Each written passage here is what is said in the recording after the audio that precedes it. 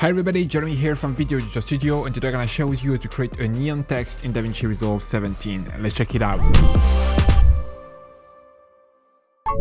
Alright, so in Davinci Resolve 17 right now on the edit page, I'm going to go over to the effect library. Here in effect, I'm going to search for fusion composition, and I'm just going to drag that directly in the timeline. Now we're going to go over to fusion. And here, that's where we're going to start to build the title. To do that, we're going to bring a background first, and then we're going to bring a text node. And in this text node, I'm going to write Davinci just for the demonstration purposes. Here, we're going to click right there on the right view. So we have the text appearing in the viewer.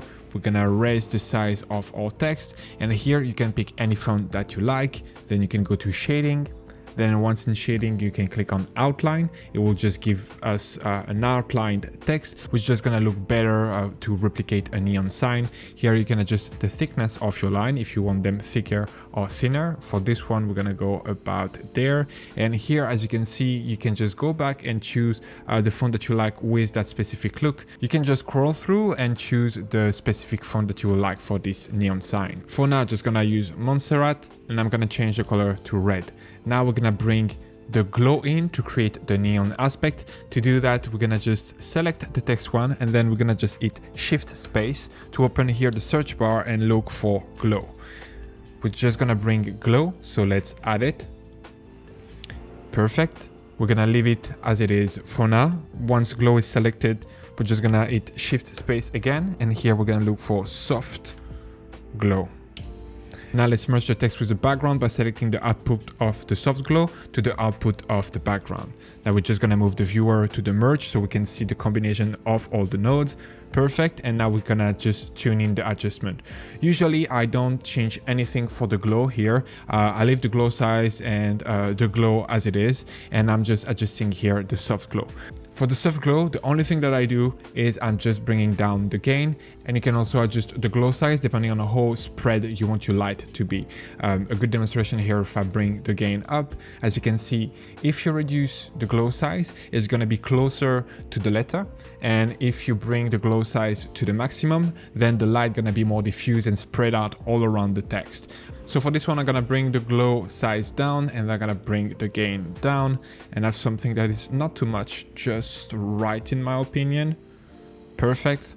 And here you go, you got your neon text. Then you can just connect the merge to the media out, so you're able to see it in the edit page, and you have your neon text right here in the edit page. For the animation, feel free to do whatever you want. If you want to just do a simple ease in opacity animation, you can just drag this right there, and you will have just an opacity animation that is very simple and easy to do.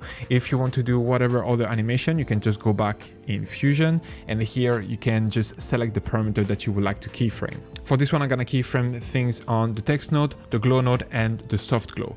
To do that, first I'm gonna click on the soft glow, and here I'm gonna click on the pin so it stay here in my inspector. Then I'm gonna click on the glow, and I'm gonna click again on the pin right here so it stay again in my inspector, and I'm gonna click in the text, and I'm gonna click again the pin, so everything is in my inspector. I don't have to click on each one of the nodes. I have everything here to animate.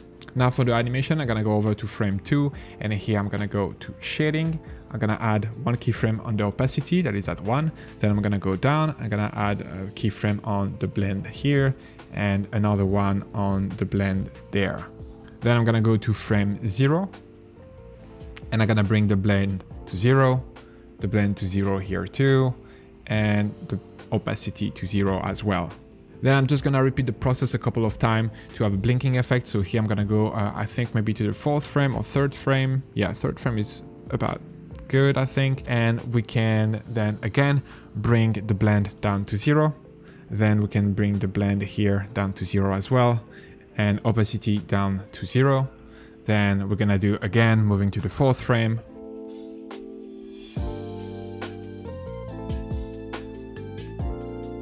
And as you can see, that's pretty much it. Now we have an animation that works properly. Then just replicate the exact same thing for the animation out, if you want to have an animation out, and you have your title.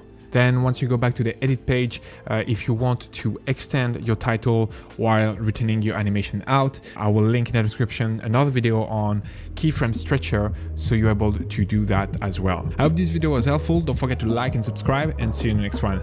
Bye. Speed up your workflow and create better videos using the pack available on our website, including titles, transition, and templates built only for Davinci Resolve. Get started today by downloading our free starter pack containing a compilation of 20 titles curated from our library. Link in the description below or at videodigitalstudio.com.